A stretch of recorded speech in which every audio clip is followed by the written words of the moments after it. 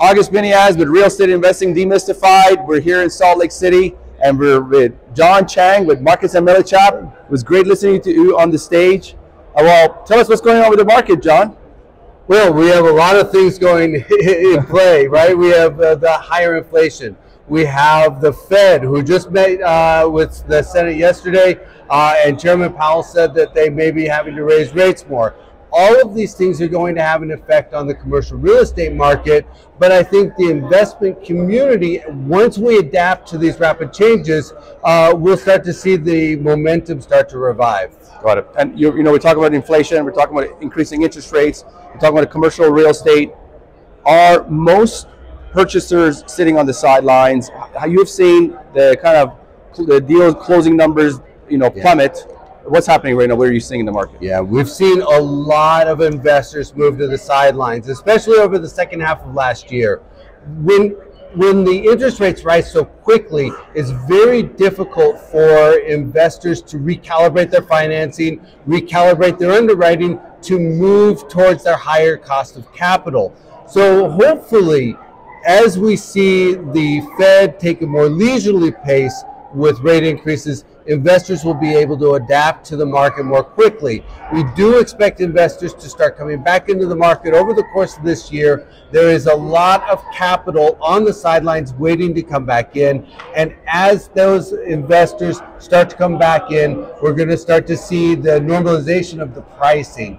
We have to wait for the sellers to recalibrate and raise the cap rates, reduce their prices, but at the same time, the buyers are going to have realistic expectations about what those prices are going to come to and really come in with some real investment bids. Got it. And continuing on the same conversation, now you've been through a few cycles in real estate. To say that, that's an understatement.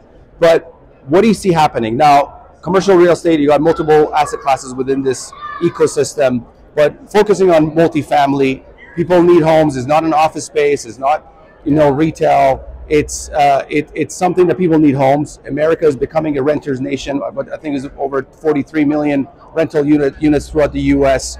Do you believe that, after the Fed slows down, because they can't keep increasing rates, they got their own, they got their own debt that they got to pay debt service on, and it's $30 trillion. So when the Fed slows down and starts bringing rates down, do you think there's going to be a flood into the market? What do you think is going to happen at that juncture, and when do you think that's going to be? Well, there's a lot in there, but the high inflation rate caused a lot of issues, right? So a lot of the households that would have formed were slowed down. Consumer sentiment dropped off, and as a result, vacancies have risen. That's impacted the NOIs. That's impacting the revenue of the assets, and that's affecting values. At the same time, the higher interest rates are creating challenges for investors when they're buying because they have to pay more for their debt capital. Now, the interest rates have been rising, but inflation has been coming down. And so as we look forward, as the Fed starts to slow down their rate increases, we can see more capital coming back in. We can see those prices recalibrate over the second half of 2023, and we should see that momentum revive.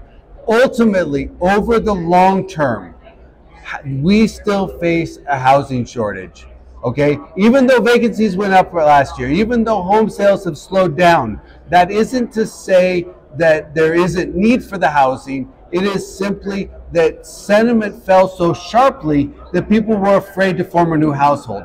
As that sentiment comes back up, as people are feeling more comfortable with where inflation is, what the Fed's doing, then we're going to see those households form, and we're going to see that absorption of apartment units continue to rise over the coming years, and we're going to see those numbers move back into alignment with where they've been. Got it. Fair enough. Now, you guys are your clients' counsels, you're their advisors, you're their guardian in some cases.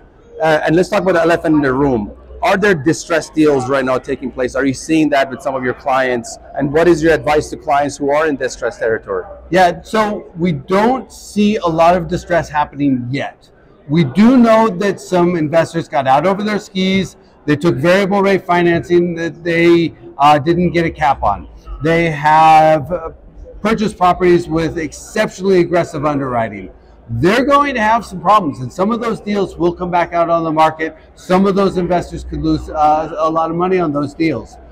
But there is a large pool of capital that's out there that's ready to snap up those assets, that are going to bid those prices back up. So we're not going to see a severe distress cycle in this instance. We're going to see the market normalize those rates. I have spoken to a lot of investors who have hundreds of millions of dollars in capital to place right now, and they're simply on the sidelines waiting for a little bit. I think there's a lot of deals to be had right now. I think there's a lot of opportunities for the investors who are willing to get out a little bit ahead of the crowd and really capitalize on the market. Last question for you, John. You know, we're at a best ever conference, a lot of new syndicators, obviously a lot of people, a lot of experience, but a lot of people trying to get into this space.